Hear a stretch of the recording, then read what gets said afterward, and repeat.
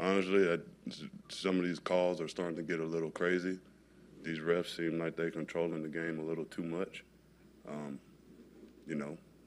So when the play's clean and they're throwing a flag over something that they, thought they can change the game just by one flag. So, let guys play ball. Like this was, a couple years ago, half this stuff wouldn't even be called, but now they got so many stupid rules.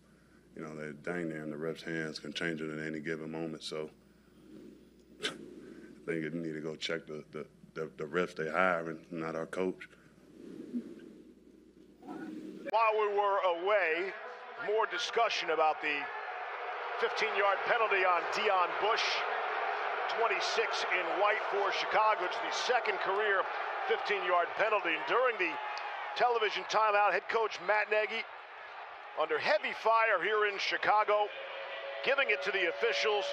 He was wearing out the back judge, Terrence Mills, and Nagy's an important guy here. He's the play caller on offense. Well, listen, he's going to go out fighting, like you said. Everybody's on his back.